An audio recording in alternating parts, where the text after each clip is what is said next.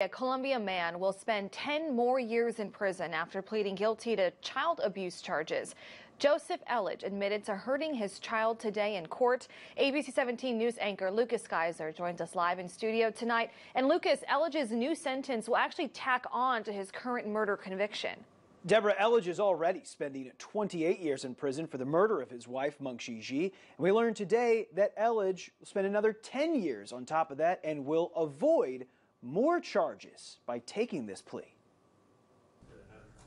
Joseph Elledge is in a Fulton prison, but he came back to Boone County today to put an end to a child abuse case against him. He pleaded guilty today to child abuse, endangering a child, and domestic assault. Prosecutors first charged him with this in 2019 as police investigated the disappearance of his wife, Mengshi Ji.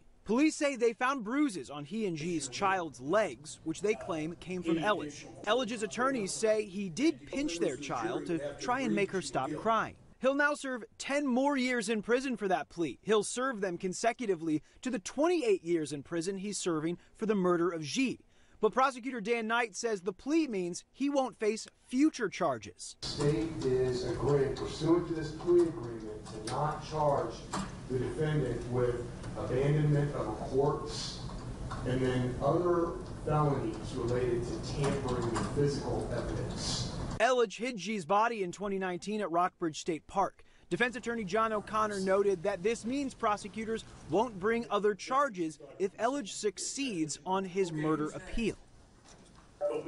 I just checked on that appeal, and Elledge's lawyer has not filed an official appeal yet on that murder case. Okay, Lucas, thank you. An attorney for Ji's family says the court gave Elledge a fair sentence. She says the family is relieved to have the child abuse case resolved.